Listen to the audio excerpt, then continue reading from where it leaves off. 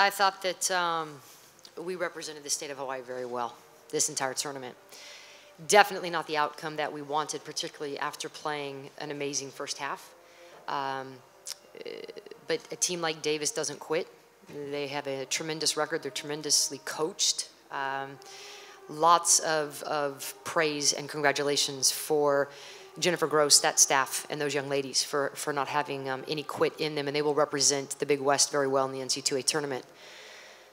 Back to my girls, yeah, there's not a lot of dry eyes in that locker room. They know that we had the opportunity to win this, and a little bit of pressure by Davis in the second half really affected us, and the basket got really small and the lights got really bright.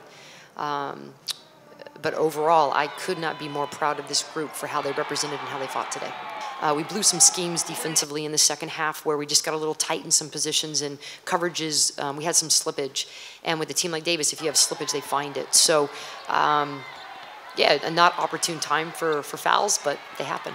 You know, I think in the first half we were really on point. You know, our coverages were good, our angles were good. We were getting over into the paint where we needed to timely. I think, again, in the second half, the pressure affected us, and we forgot where we needed to position ourselves.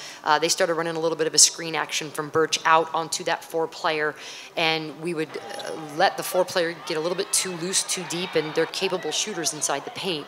So that affected us a little bit. When we were hitting shots in the first half, we were able to keep the people we wanted where we wanted them. We could work our pieces. And when we missed shots or turned it over, we had different pieces on different people that weren't as used to playing in that position. And so we didn't get the same coverage. And then we had a mismatch on the boards at times as well.